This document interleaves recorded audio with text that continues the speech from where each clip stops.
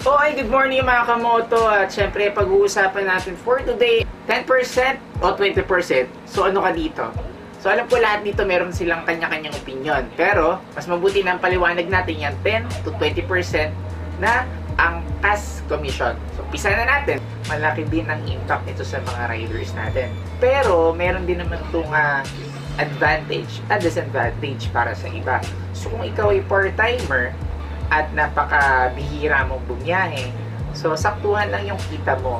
But then, kung yung sinasabi natin na kinikita mo, na let's say, example, the rider is earning 1,000 per day. So, pagpalagay natin, estimated na 1,000 per day, buwasan natin ng 10%. So, that's equivalent to 900 pesos. And i-compare naman natin doon sa 20%, syempre, maalisan ka nga naman ng almost 200. Kung ibabawas natin dun sa 1,000, so that's equivalent to 200 pesos. So kaMoto, ganito yon. Ang disadvantage nito para dun sa isang part-timer, syempre, yung earning mo, hindi na ganun kalaki ang maititake home mo. Bakit? Of course, syempre, meron kang deduction na 20%, and advantage naman to dun sa mga mahilig magbiyahe o tinatawag nating full-timer bikers. But kahit saan naman tayo pumunta na ride-hailing application, standard na talaga yung 20%. So, bakit marami ngayon, hindi ko alam kung nagagalit na, di ba? O nagre-reklamo. Ito lang yung punto dito.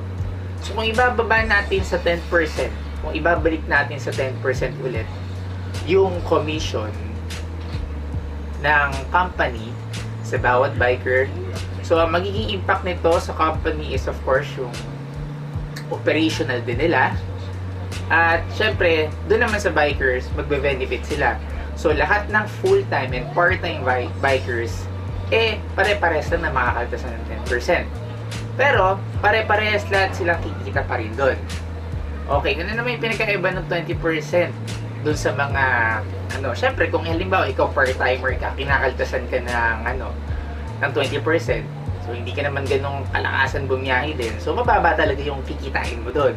Samantalang yung full-time biker, kakaltasan din naman sila ng 20%, pero sila yung nakakakuha or nakaka-target mostly ng mga incentives at benefits. Dahil sila yung mahilig bumiyahe, di ba meron tayong tinatawag na AM incentives and PM incentives. So, usually yan, mga rush hour yan. Kaya lang kaMoto, kung ang kinikita natin dati, katulad noong mga panahon na meron pang surcharge, syempre kahit pa paano naman, bawing-bawing mo yun. But at this point, since nilimitahan tayo ng technical working group at saka ni LTFRB, napaka sakit pa para sa isang biker. Syempre, lalo na kung ikaw ay merong hulugang motor, of course, ramdam na ramdam mo yun.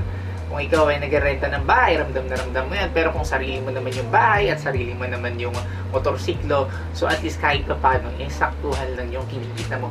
Pero hindi nangangahulugan na hindi nakikita ang part-time and full-timer. Kikita pa din sila, pero kailangan nga lang nila na maglaan ng mas mahabang oras at mas madaming biyahe para lang makuha o ma-maintain nila yung dati nilang kinikita.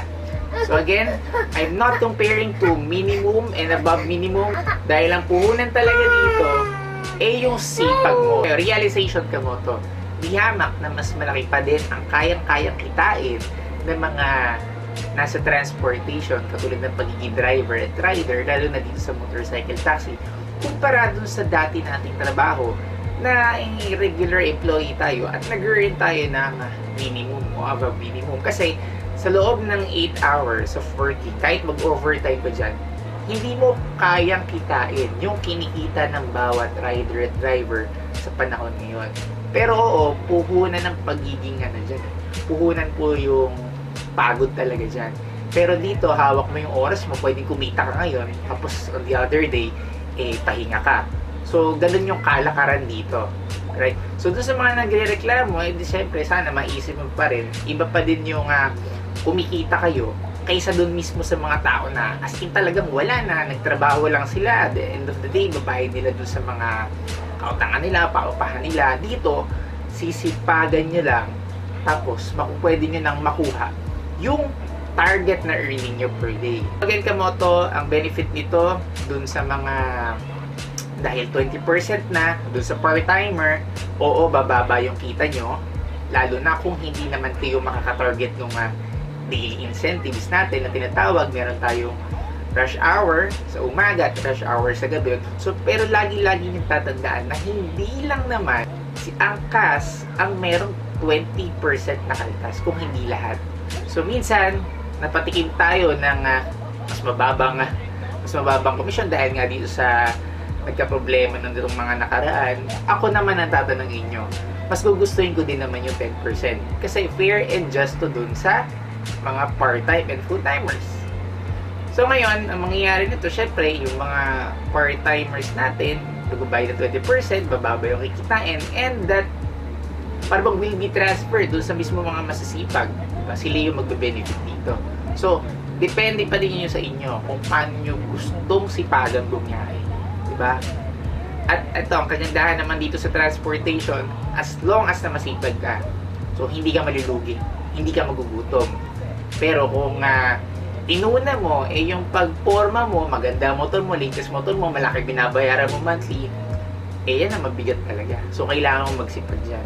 Siyempre, hindi lang naman yan meron yan mga maintenance. Meron tayong costing na tinatawag. So, sa kada biyahe mo, nagpopondo ka ng panggasolina, siyempre, lalaan mo pa for the future yung maintenance ng motor mo at kung ano pa man masisira. So anyway, ganun talaga wala naman libre. Unlike sa trabaho ka, i-invest mo lang time, effort, of course, syempre malilate ka pa. Unlike na hindi mo hawak, na dito hawak mo yung oras mo. So ganoon lang mga kamoto. Ang puhunan dito sa kalsada is sipag at syaga. So kung masyado maigsi ang pasensya mo, wala tayong magagawa, nasa sa inyo na yun.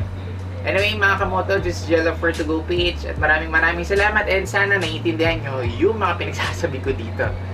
So mga kamoto, I have here Kobe products for motorcycle and cars. So check nyo lang dun sa mismong page ko yung sa Where To Go page na page ko. Meron dong shop and meron tayong motorcycle parts and accessories doon, and soon I will be updating yung mga pangkotse din natin. Again, this is Jello for To Go page mga kamoto at maraming salamat.